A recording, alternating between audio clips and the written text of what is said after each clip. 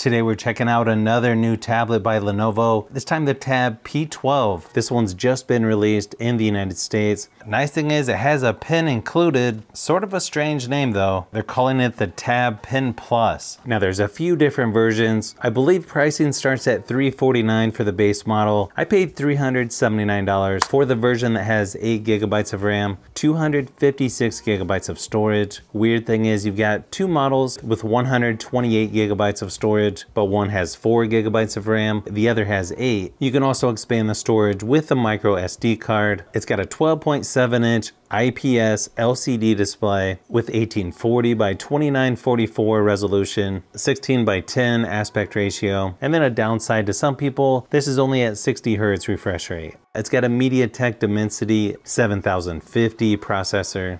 It's got a quad speaker setup with 2 JBL speakers on each side, also has Dolby Atmos. Surprisingly, they include a wall adapter and USB-C to USB-A charging cable. Only 20 watts though. I was thinking this tablet went up to 30 watts. You've also got your quick start guide, safety and warranty information, also a quick start guide for their Tab Pen Plus, removal tool, and they also include an extra tip for the pen. This pen actually looks very similar to the Precision Pen 3, although this one has a USB-C charging port right there on the side. Looks like you just turn the tip right on, so pretty easy to change there. Definitely feels like a step up from something like the Precision Pen 2. You can see a spot right here on the back. Seems like a pretty strong magnet. And yeah, you can tell this tablet is definitely larger than most of the other Lenovo tablets, but it feels really thin, really lightweight.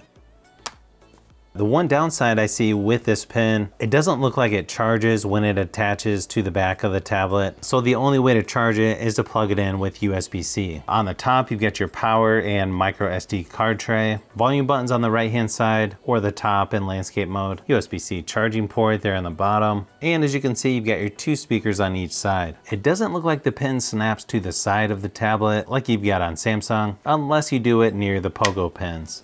When you're setting up, you've got the option of password, fingerprint, and face unlock as well. I didn't even realize the fingerprint scanner is on the power button because the power button sticks out just like any other power button. Pretty simple to set up though. Looks like it's on gesture navigation by default, but then you have virtual navigation, which is just 3-button navigation. Okay, the screen on here actually looks pretty nice. The wallpaper definitely reminds me of the Galaxy Tab S7 series. Now the software on here is Android 13, but it definitely looks updated from some of the other Lenovo tablets. And now up here definitely looks a little different, almost like an iPad or Xiaomi, with your notifications over here, then your shortcuts, volume and brightness slider over here. Looks like we've got a software update here as well, so might as well do that. Now as far as software goes, this is currently on Android 13, but they're saying it's going to get Android 14 and 15, plus 4 years of security updates until 2027. You'll notice the pen doesn't work right out of the box, so you do have to go into the Bluetooth settings and connect it through there. You'll also notice when you plug it in, there's a red light there on the tip. Shows it's currently at 85%, so we should be good for a while. And then of course, the features are gonna be somewhat similar to Samsung tablets, where you can write something and it turns to text. You can also use the button on here to control the tablet as well for music, videos, or to take photos. Then you've got things like pop-up notes, quick notes, handwriting to text, smart shape, and switching between paint and eraser by double tapping the stylus button. It looks like the shortcuts over here are a little bit different than before. I kind of like this new look they're doing. Definitely looks more modern, but it looks like you've got remote control when using the camera, videos, or in a slideshow. You've also got your magnifying glass, sort of a laser pen there as well. They've also got their own little notepad app here, which you can move around to wherever. You can also make it full screen, floating window, or split screen as well. Screenshot selection tool. Then you can also bring up the camera app as well. I also tried the Precision Pen 3 just to see if it would connect to this. And yeah, I couldn't figure out a way to connect it. It doesn't seem to want to connect through Bluetooth or when connecting it to the back of the tablet. Left of the home screen, you've got the Google Entertainment Space, where you've got a lot of different options for stuff to watch, games to play, books to read, or stuff to listen to. Just for a quick size comparison, here it is next to the P11 Pro Gen 2, so it's quite a bit larger than that. And then it's close in size to the Tab S9 FE Plus, but it is just a little bit bigger or taller, depending on how you're holding the tablet. You'll also notice you have a dock down here at the bottom. Apparently you can only have 6 apps down here in the dock though. Not really sure why, other than when you turn the tablet, maybe they don't want that to be a million apps going across. Good thing is, looks like most of the apps on here are just the ones from Google, and then just a couple from Lenovo.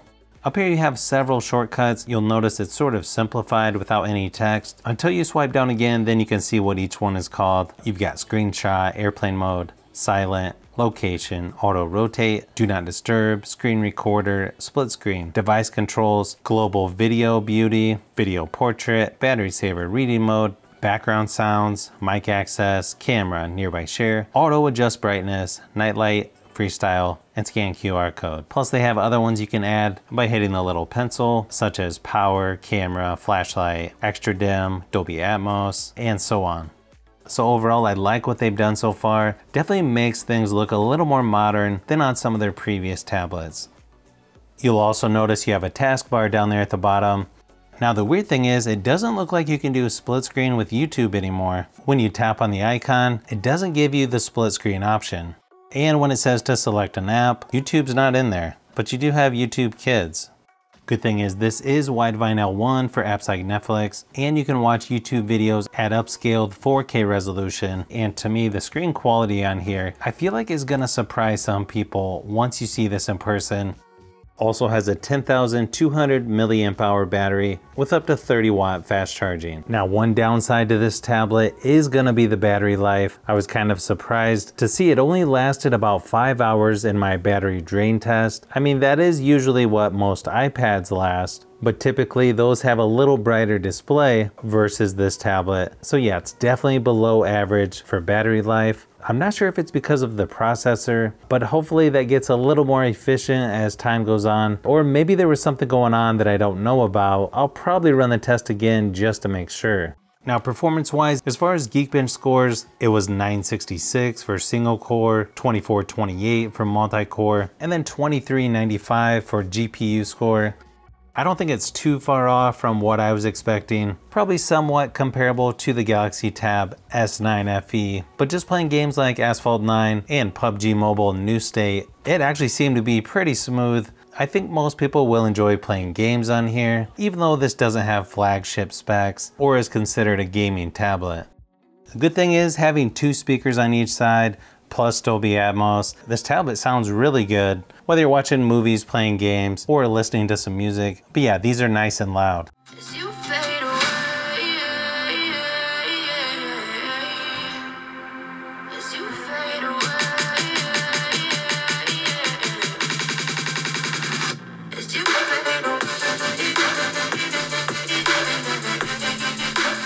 You've got an 8 megapixel wide angle lens there on the back, 13 megapixel ultra wide on the front. As far as the camera app goes, you've got AI scan, camera, video, central portrait. It'll shoot up to 1080p resolution for video recording. Shutter speed seems to be fairly quick here in my studio lighting. Slows down quite a bit on 2x zoom. Here's a few quick samples of photo and video just to give you an idea of what to expect on the new Tab P12.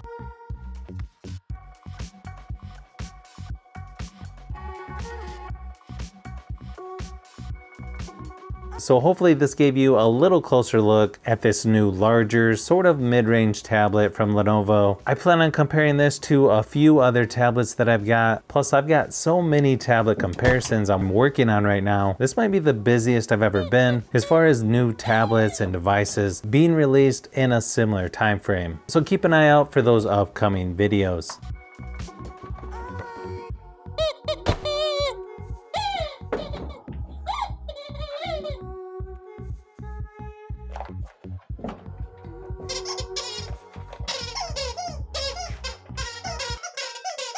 So if you've made it this far into the video, you may want to say thanks by subscribing, and don't forget to give a thumbs up if this video was helpful. This is Brian from Fishbee Productions. Thanks for watching, and I'll see you on the next one.